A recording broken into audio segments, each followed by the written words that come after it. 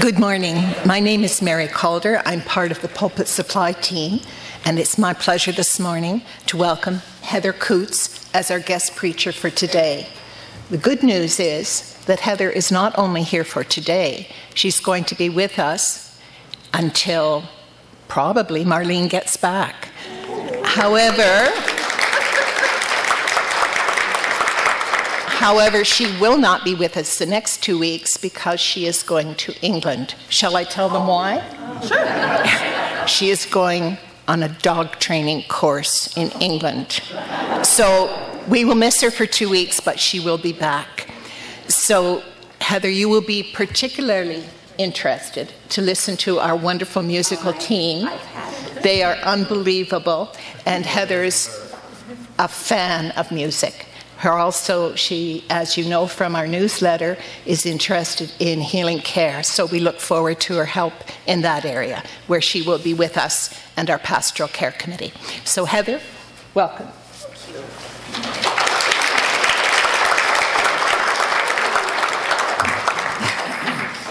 I always think it's like, you know, when you go to a job interview and they say, well, do you have any questions? Okay, I'm going to need some time off.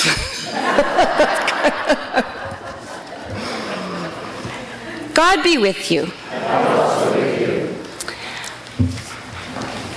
Are announcements behind us, or do people come up and make announcements? You come up? No announcements. Oh, does anyone have an announcement?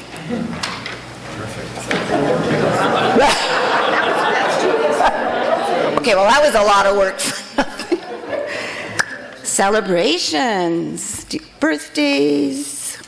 I used to love doing birthdays, wedding anniversaries, new babies. Great grandbabies. Wait, grandbabies!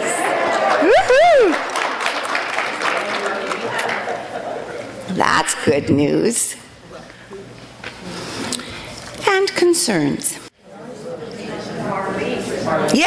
Yes, I was, of course, yes. I hope she's not in too much pain. I hope she's doing all right. That's a pretty hard bone to break, if I'm correct, so, yeah. So send her our thoughts and our prayers for a speedy recovery. And as we gather together, we share passing the peace. And again, from our experience, because I was in ministry during, of course, COVID, so you can just touch your heart, or you can bump elbows, or do whatever feels right for you. No? Peace of God.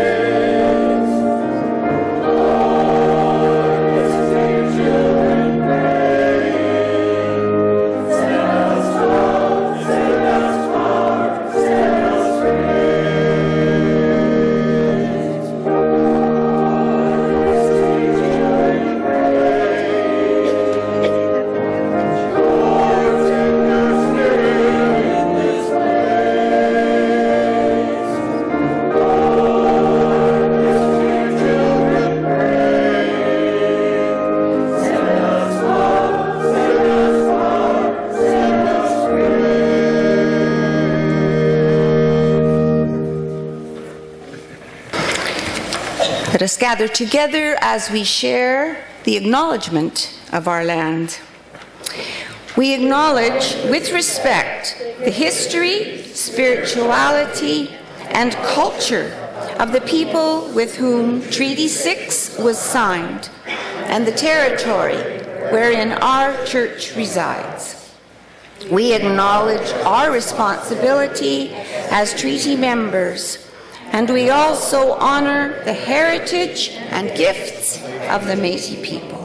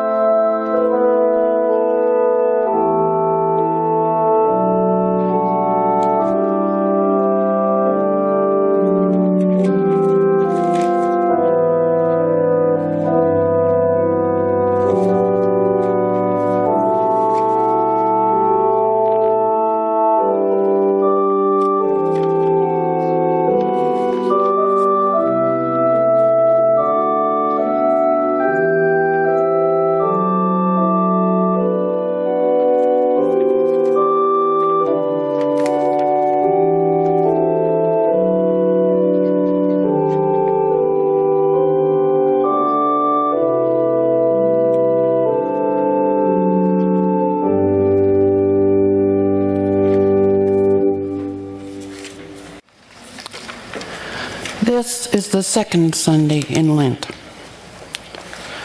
On Sunday morning, for a brief space of time, we leave behind the world of home and work and school.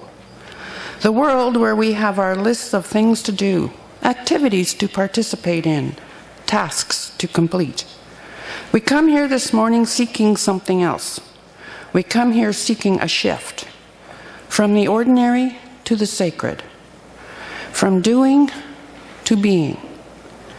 I invite you to close your eyes and let go of your list. Recall that it's the season of Lent. Remember the parable of the sower. The sower throws the seed, and where it lands determines if it will grow or not grow. Think of it this way. Think of the season of Lent as the sower, the time when seeds of faith are thrown with special intensity, as a time when God calls us in a low, urgent voice.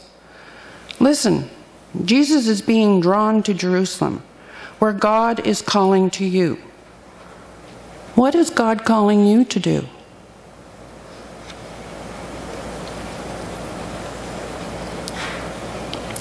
As we extinguish this light, we acknowledge the darkness and pain of injury done to the earth and its ecosystems.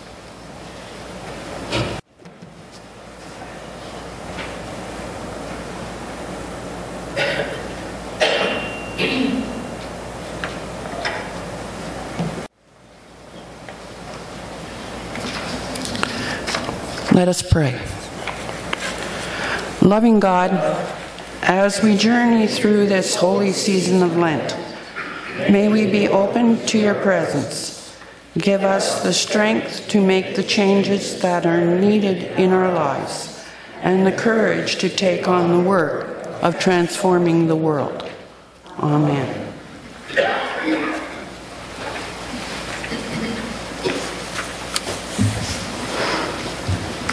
I invite you to our call to worship. Our Lenten journey invites us to travel paths we may not know, paths of both challenge and possibility, uncertainty and hope. We travel alongside generations who have gone before and now lead us with faith.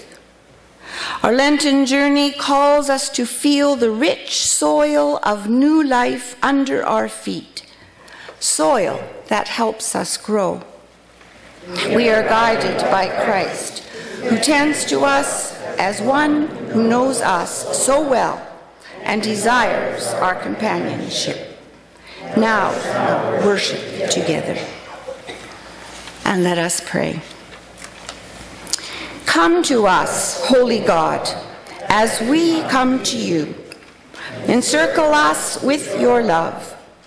Bless us with your presence and surround us with your grace. Help us be open before you in all our gifts and frailties. You call to us to walk ways that seem difficult, and so our response is often half-hearted. Help our desire to walk with you, even when the road is rocky and we do not know what lies ahead. Draw us to your word and way, that we may be strengthened to follow your Son Jesus, whose Spirit is in our midst and whose life taught us how to live in the ways of justice, righteousness, and deep faith. Amen. And we sing together and stand as we are able. Voices United 537, your work, O God, needs many hands.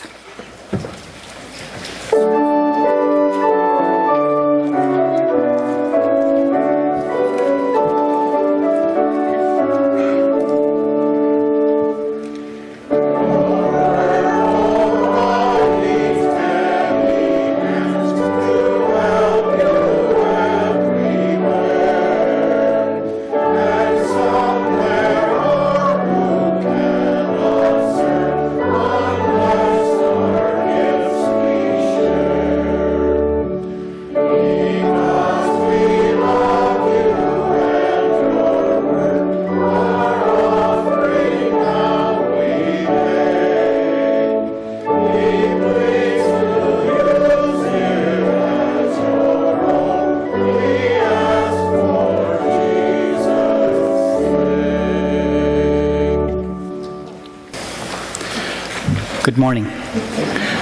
Please join me in the prayer for illumination. Open our ears and our hearts as we listen to your word for our lives.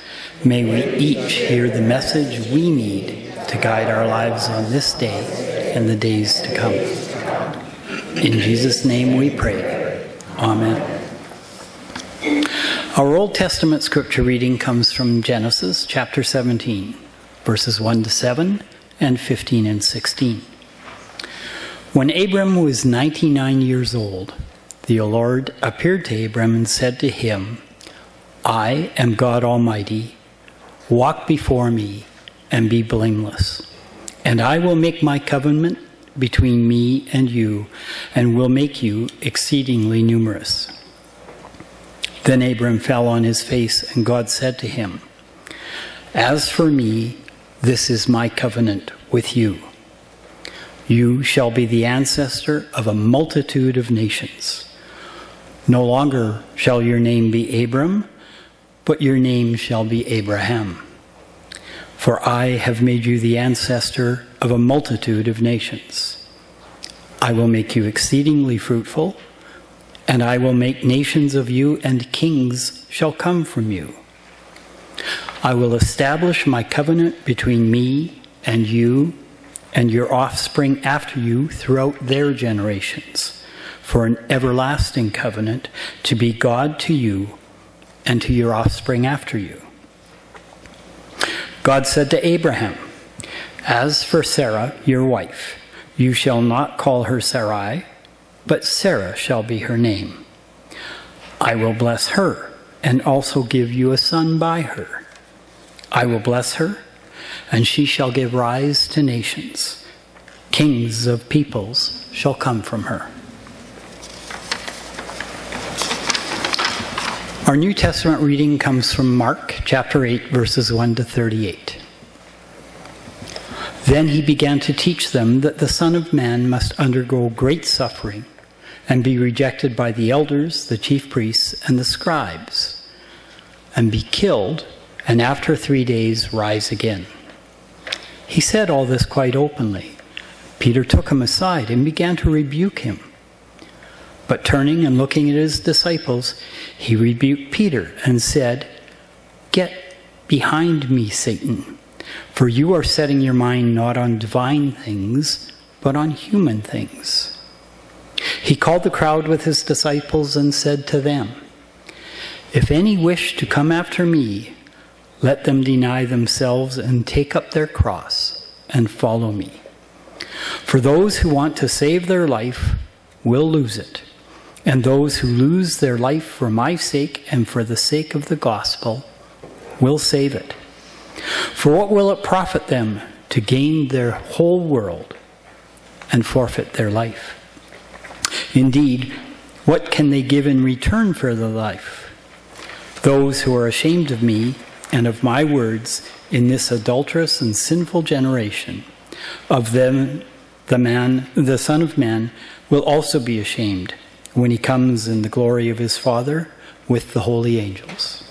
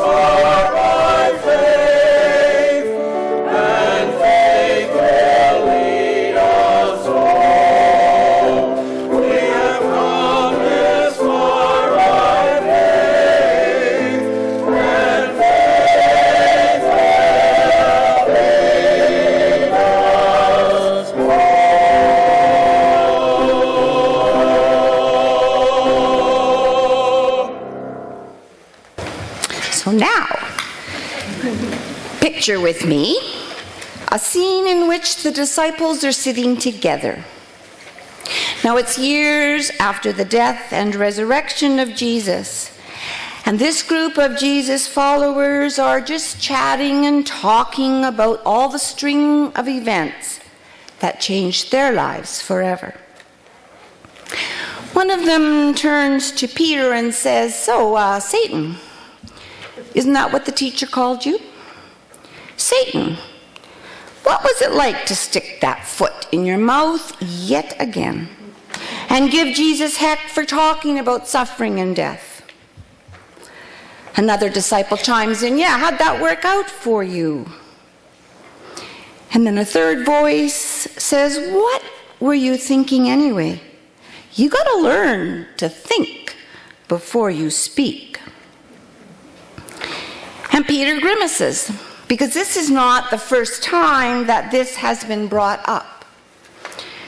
And he mumbles, "I just didn't want to hear about suffering and death.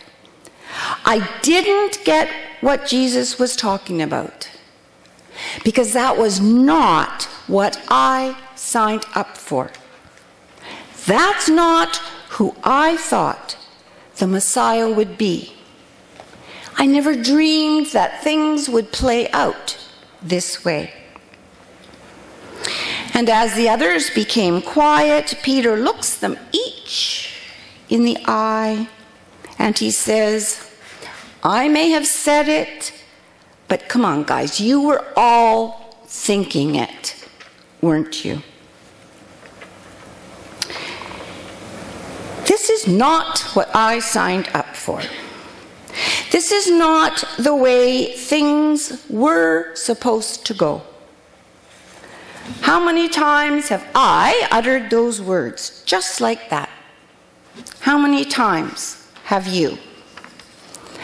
How many times have we realized that the things we say and we do in regard to others and our reactions to a situation are actually saying a lot more about us than they are about what is going on?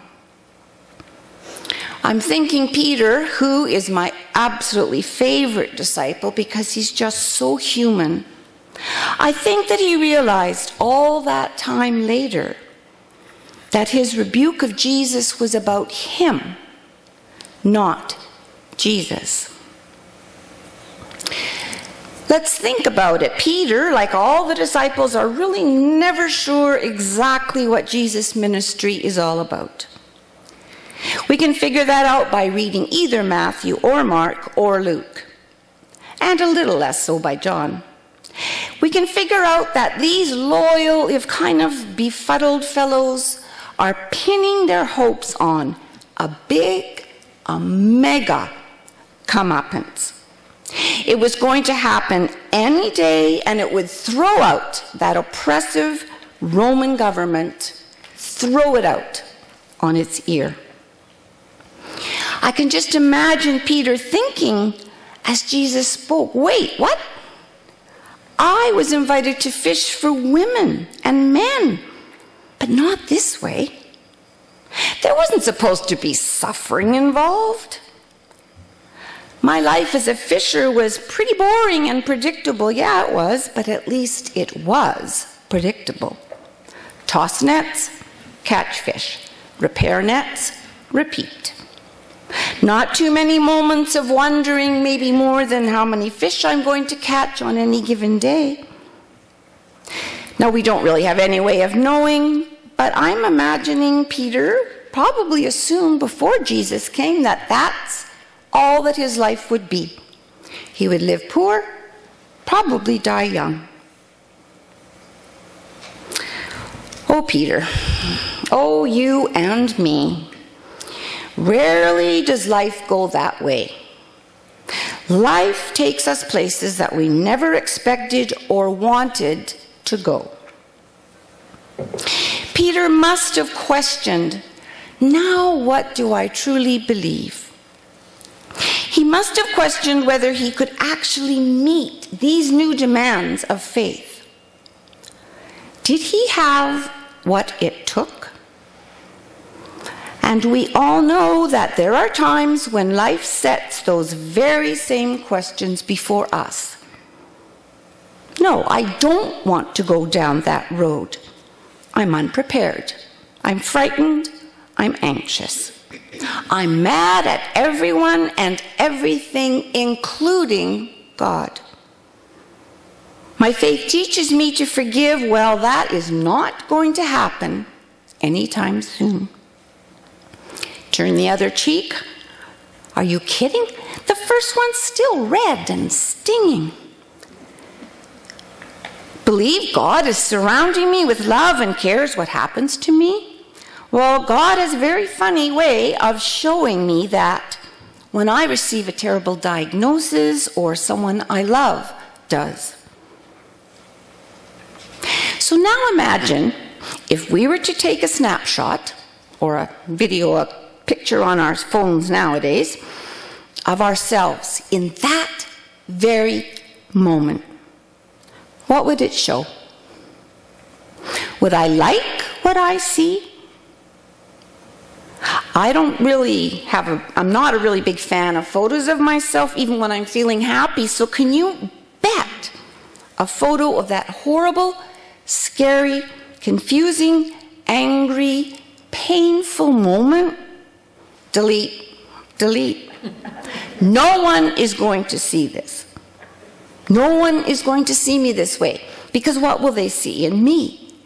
Maybe they'll believe that this is all of me, that this is how I truly am.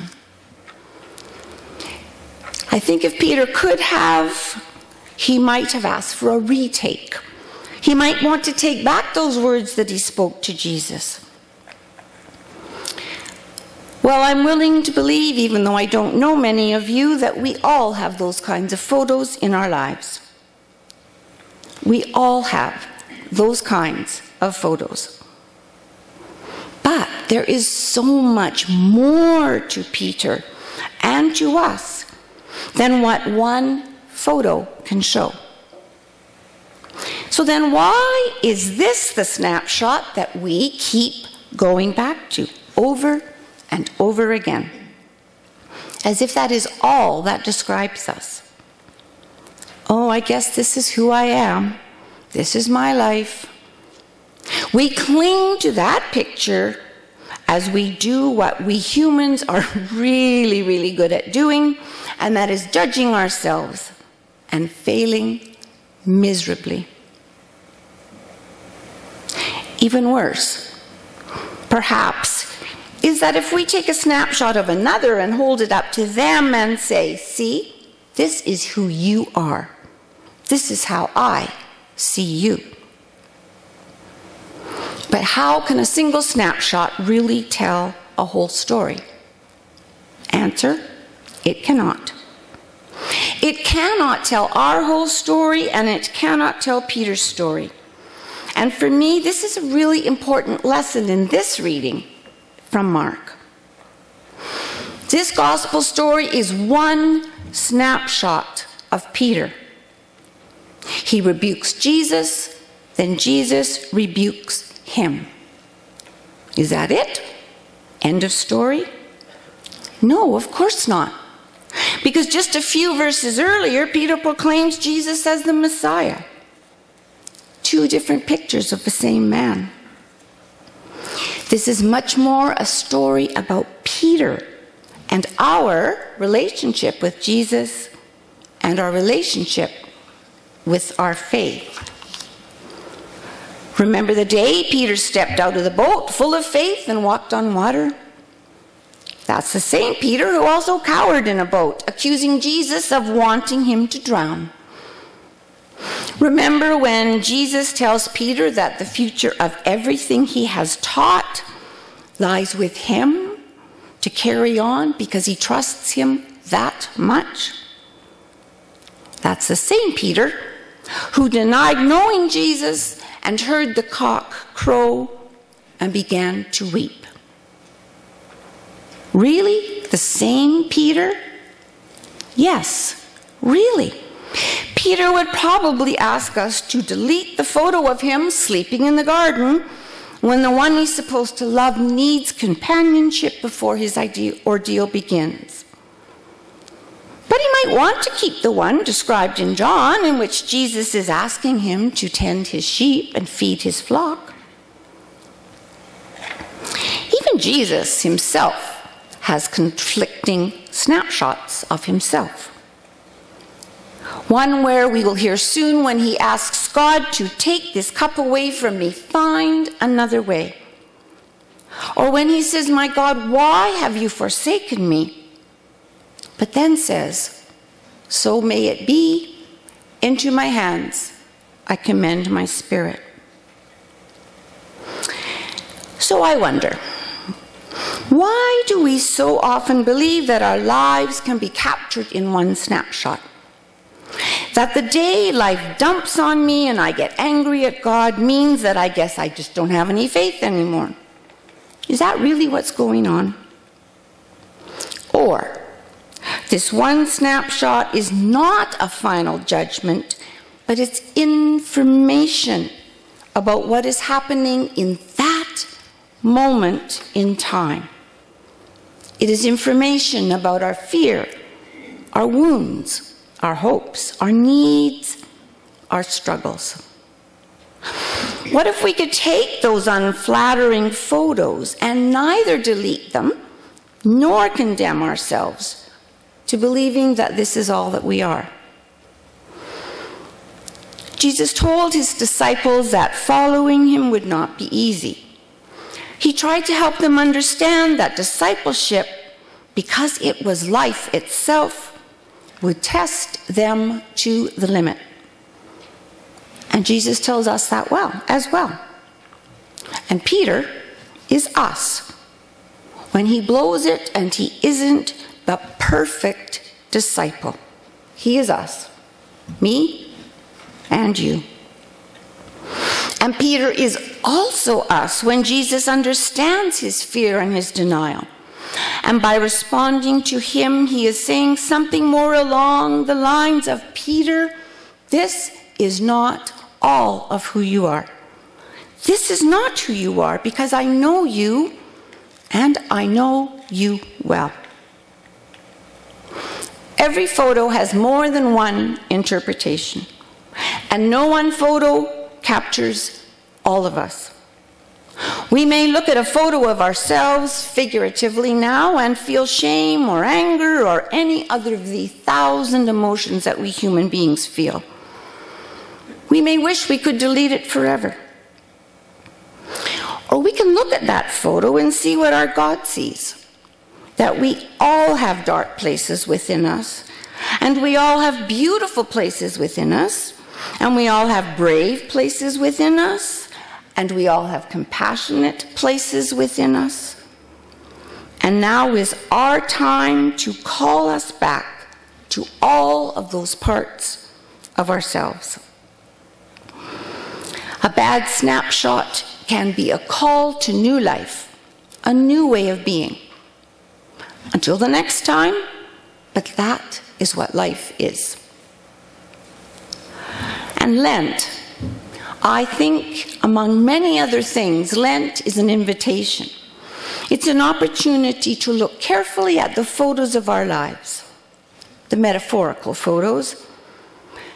This season of Lent calls us to kind of sort through them, but to keep all of them, because they are what makes us who we are in all of ourselves. And calls us to believe that God sees so much more in all of us than we may see in ourselves. Look at them through Jesus' eyes. Jesus, who chose to walk with imperfect, mixed up, often confused people, and saw them as beautiful.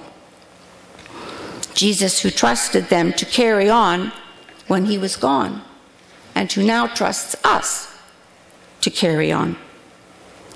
Well, if we can do that, then I believe we can live a holy Lent. We can understand that in these Lenten days, if we choose to believe, we can see that it is not the snapshots of our lives that define us, it is Christ. It is Christ's love that sees in us more than we could ever see in ourselves. or in one another. And then when Easter morning arrives, we will feel free to take one more snapshot, filled with joy and laughter and promise and new hope. And that is a snapshot that is well worth keeping. Thanks be to God. Amen.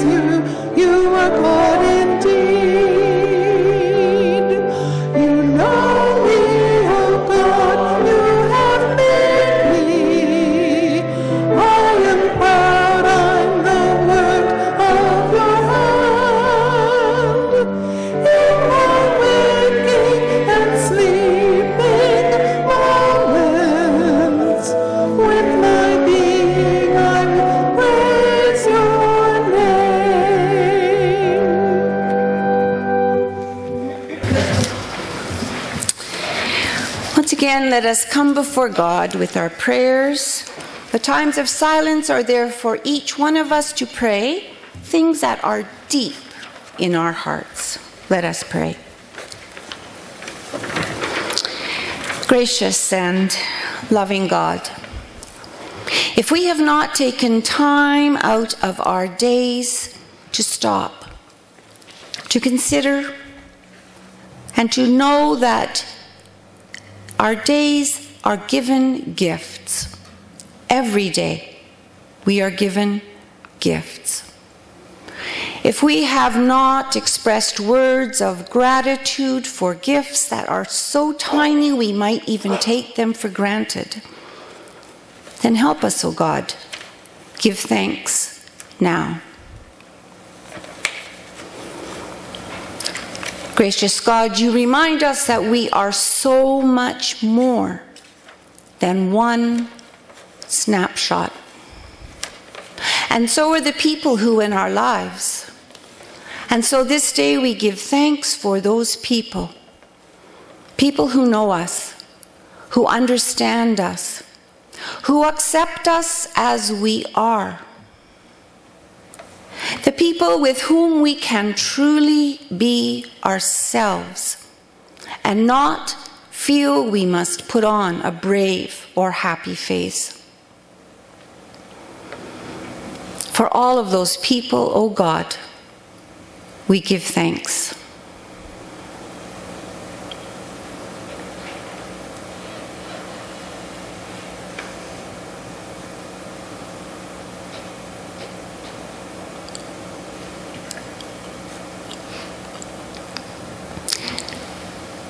Loving God, we know too that although we are grateful, there are things that weigh heavily upon us. And so we pray. We pray for those who this day feel no hope, no promise. We pray for those who see the days stretching out before them without meaning or purpose.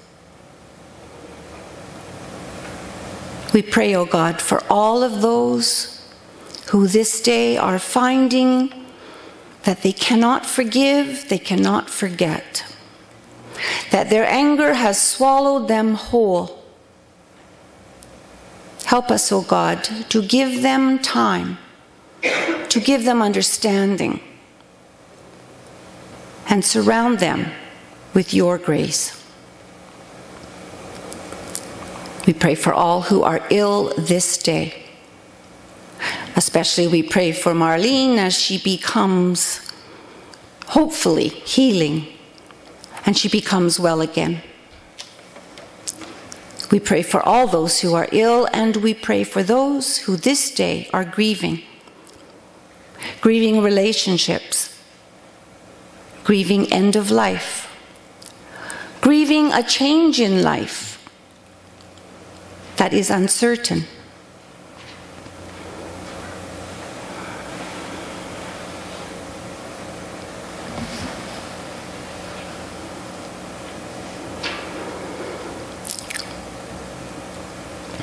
And finally, O God, we pray for ourselves, not out of selfishness, but out of a willingness, a need to see what it is we can do in this, our world. And so we ask that you give us strength, you give us courage, you give us hope and promise. And we ask these gifts, knowing that as you give them to us, we might hold on to them tightly and then let them go. All of these prayers we bring to you, O God, knowing that you will send them right back to our hands, to our feet, and to our hearts. And we pray this day in the words that our Savior taught us to say, Our Father, who art in heaven, hallowed be thy name. Thy kingdom come, thy will be done on earth as it is in heaven. Give us this day our daily bread, and forgive us our trespasses, as we forgive those who are trespass against us. And lead us not into temptation, but deliver us from evil. For thine is your kingdom, power, and the glory, forever and ever. Amen.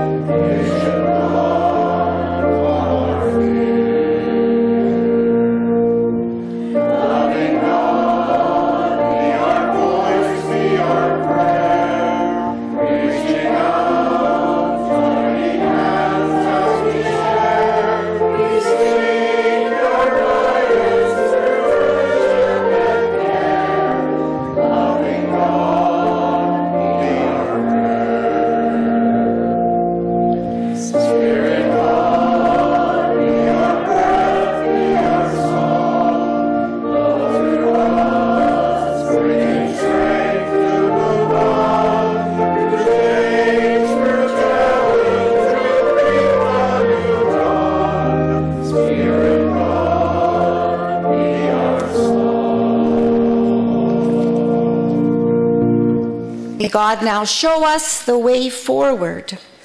and help us look beyond what is right in front of us.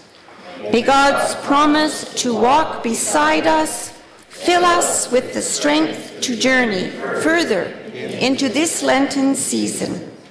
God's grace go with us.